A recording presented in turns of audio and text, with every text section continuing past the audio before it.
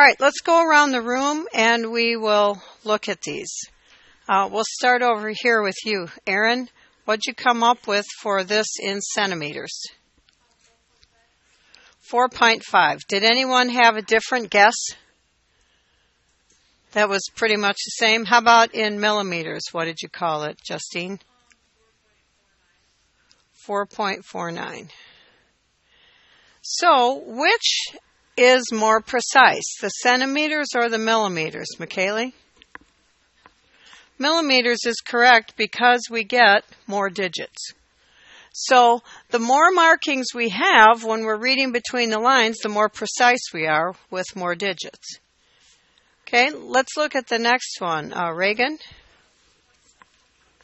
Okay, 0.7. And did you put a unit on there? Meters, because it's a meter ruler.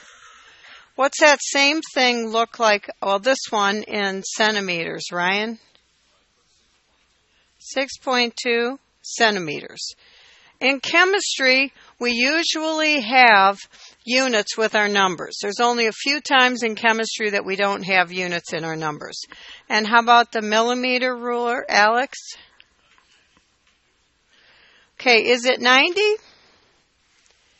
Because here's a marking of 90, and then the next one is a tenth. So how many digits can we get?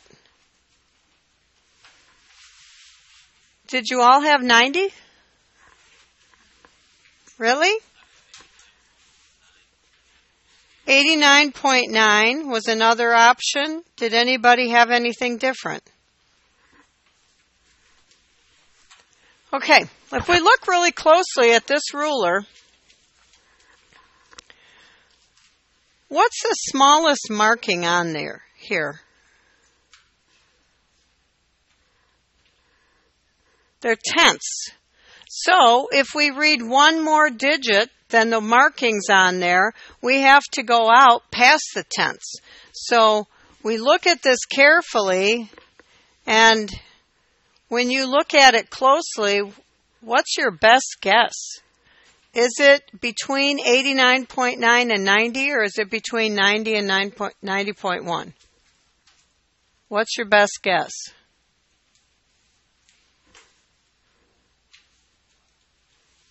Jason? Want to take a stab at it?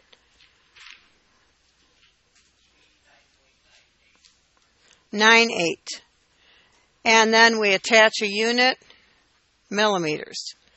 So when we are looking, if somebody had read this as 90.00, would that be okay too? Sure it would, because we are estimating. It's really hard to tell what's in between there. So you might have had 89.98, 89.99, or 90.00 because it's all the digits we're sure of and we're estimating. And if we estimate this and it's really a little lower, that would bring us down closer to this measurement. Okay, let's go to the graduated cylinders. To you, Michael.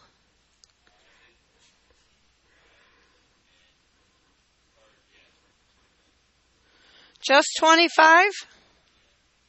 Okay, so I've got 20 and 30, and I have markings of 1, 2, 3, 4, 5.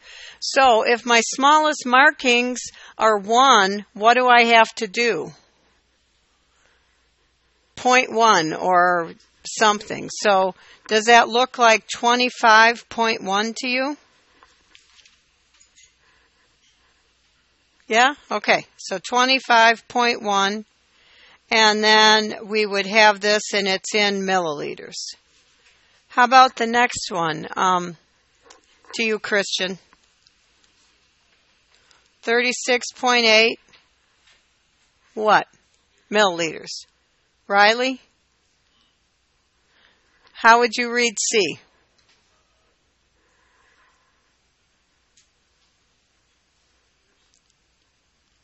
$5.49. And D to you, Chad.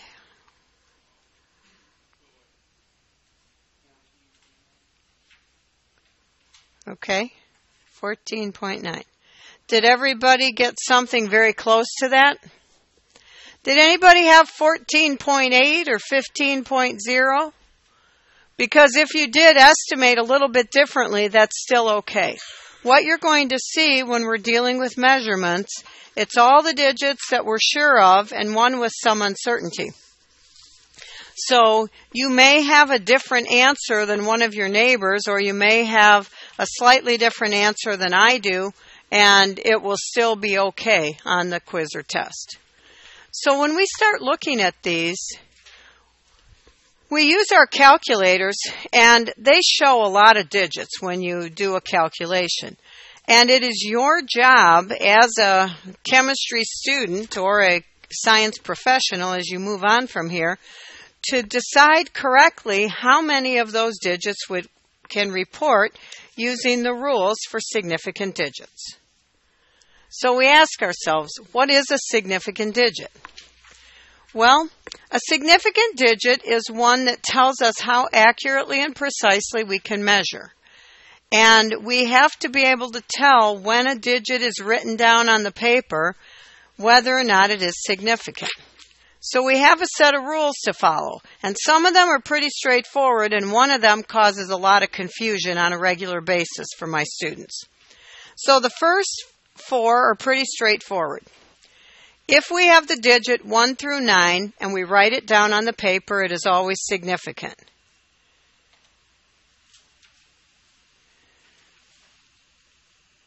That second rule is a mistake on the thing. It makes no sense.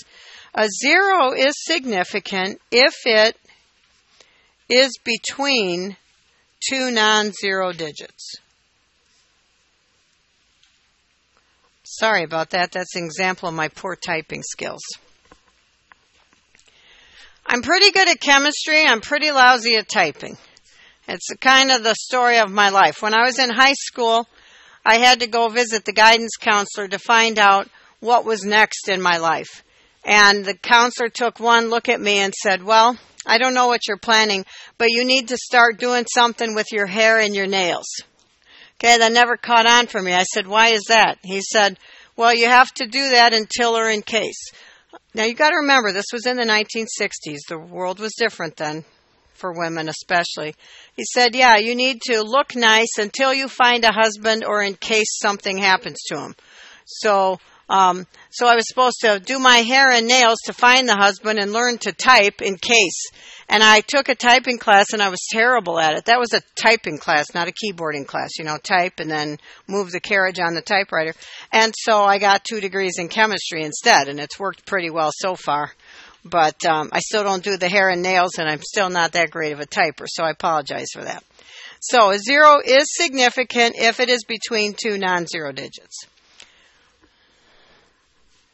Oh, I see. This wrapped around. If it has non-zero digits somewhere to its left and right, I see what happened. That was autocorrect for Word.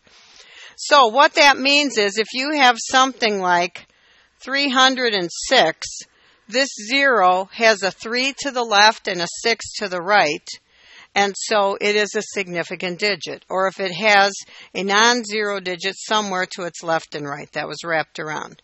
Even if you have 2 of them together, if it's like, or 3 of them, if you have 30,006, all of these zeros have a non-zero digit somewhere to the left and somewhere to the right, so they are significant digits. A 0 is never significant if it's to the left of all the non-zero digits. So if you have something here like James Bond 007, these leading zeros are not significant. They're just holding places. Even if we have something like 0.000153, all of these zeros to the left of the non-zero digits are not significant zeros. Now, the last one is the tricky rule. A 0 that is to the right of all other digits is significant if the number has the decimal point written in the number. Now, there's always a decimal point implied, and we know where it is, but it has to be written down on the paper for it to count as a significant 0. So what we're going to do now is look at some numbers and decide how these rules apply.